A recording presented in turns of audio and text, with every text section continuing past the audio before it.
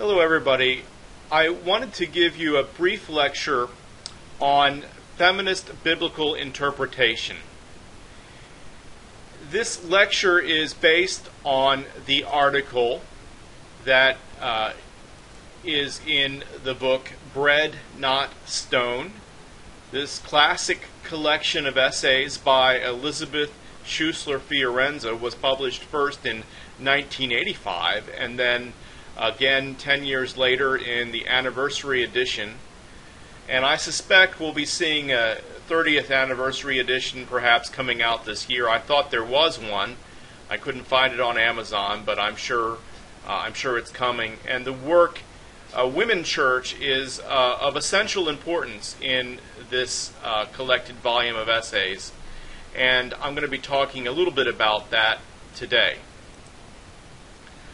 The essay lays out the need for feminist biblical interpretation as a form of liberation theology.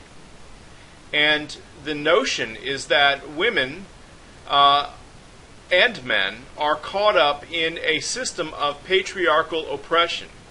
The women of the Bible, of course, lived in a very patriarchal society, but really the Bible has been interpreted predominantly by men, for men, in the centuries immediately leading up to current times. So really until the 1960s, there was no notion that one ought to read the Bible from a woman's perspective. But this isn't just androcentrism. It's the idea that there is a socio-political system and social structure of subjugation and oppression that keeps women down and keeps other peoples down too.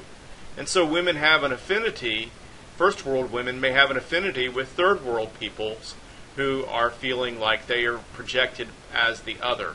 So the idea is that we're all caught up in this pyramidal hierarchical structure that basically favors men. And whether that's good or not, well, it's not good. It's not even good for the oppressor to be part of that system. So what do we do with that? What do we do with the reality that the Bible came out of a patriarchal system and has been predominantly interpreted by men in functioning with the privileges of the patriarchal society?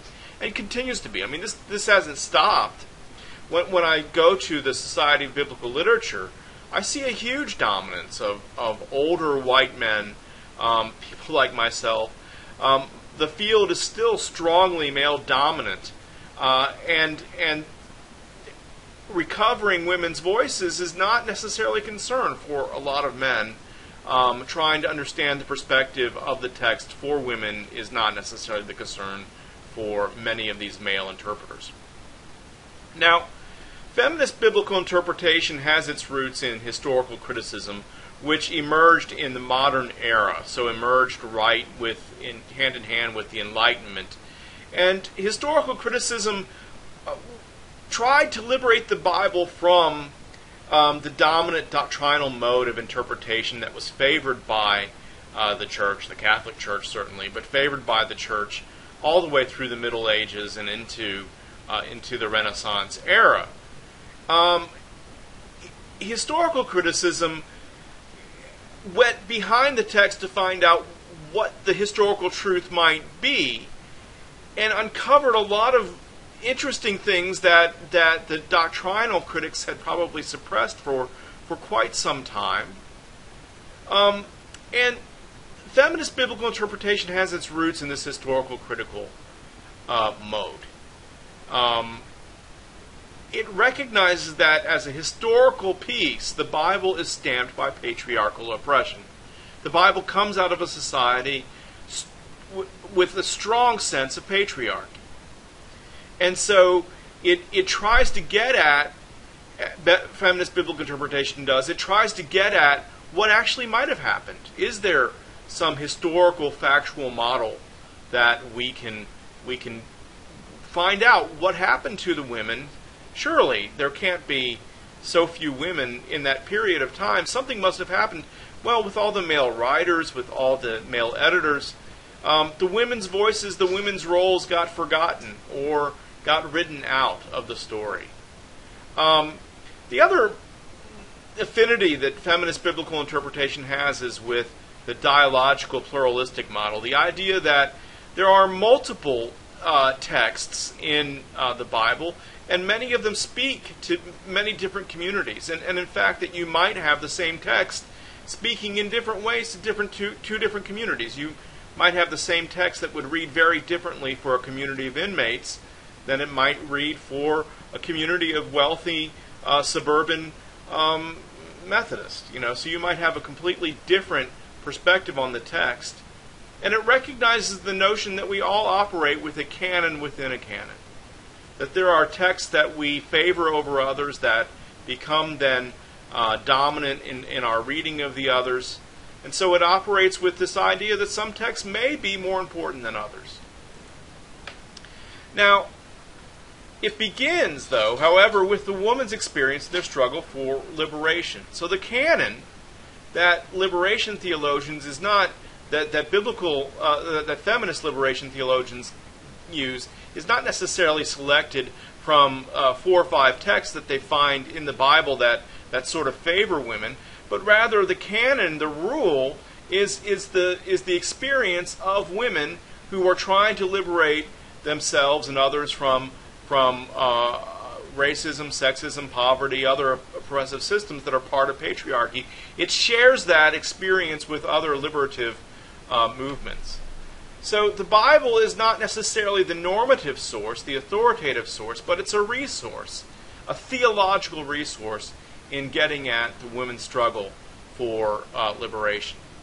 Now, the stunning part of this article, and I think what's probably very useful for us as we dig into texts, is to have this idea that feminist biblical interpretation operates with basically 4 different moves or 4 different methods. The first is the hermeneutics of suspicion. Hermeneutics of suspicion looks at the text as a product of an androcentric and patriarchal society, and so it questions whether the text has somehow covered up the role of women. Have women's voices been diminished? Have the roles of women been forgotten? Oftentimes you'll have women characters placed in a certain position in the story that may not be fortuitous, that may not be highly, it may not make the woman look good, right? It may make women look bad or silly or strange, right? So it suspects that somehow the dominant role is that men just sort of ignore women, and a lot of times that the text may have universal appeal, but it's just addressed to men, right? But it might be that all people could relate to it. So hermeneutics of suspicion tries to get at how the text might have covered over what actually may have happened, or the role that women may have played, or even silenced women's voices. Hermeneutics of proclamation assumes that there is some theological value in the text. And in this sense, it may be that the text can be normative for communities. It can be Scripture. The question it asks, though, is what can we do with these texts where women seem to be oppressed? Do we read these texts? Do we teach them? Do we preach them? And the answer is that oppressive texts and traditions have to be denounced, even perhaps excised from the lectionary. Perhaps it's not valuable for our communities to read them. On the other hand, we might find in these texts that even though they're patriarchal, they can come to a community with a liberating vision that can be taught and preached. And so there is a way of articulating that vision, and we can look for that and find a way to relate it to the needs of a contemporary audience. The hermeneutics of remembrance is basically a historical critical move, and it tries to dig down beneath the layers of patriarchal redaction and interpretation to recover and reconstruct the history of biblical women. There were women in that society. Perhaps the men didn't give voice to their needs and their experiences or their roles that they played in shaping community, but is there a way to remember and highlight the contributions of women? And then further, the hermeneutics of creative actualization.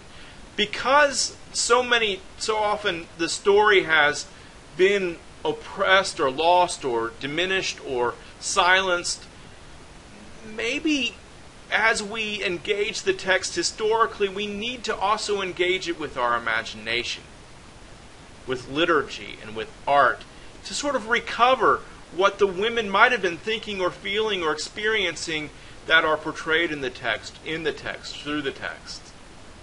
Now, I don't know that one is necessarily unable to do the hermeneutics of remembrance or creative actualization if one has already determined the text to be an oppressive text. There may still be room for it, but that's really where the big question is. Do we look at a text like Judges 19 and say, this is beyond the pale, this is a text that is not fruitful for reading. This is a text that's not fruitful for teaching or preaching. Or is there a way to recover the voice of the woman in the text for a way that does offer a liberative theological perspective? Is God in the text at all? These are hard questions. These are very hard questions, and I hope you think through them very hard, because this text, especially the Old Testament, sometimes can be very almost attacking women, very, very opposed to women, very oppressive. And we have to reckon with that. And we have to think through our theology and how we're going to interpret these texts, whether we're going to interpret them. Thank you very much, and I hope you all have something to think about.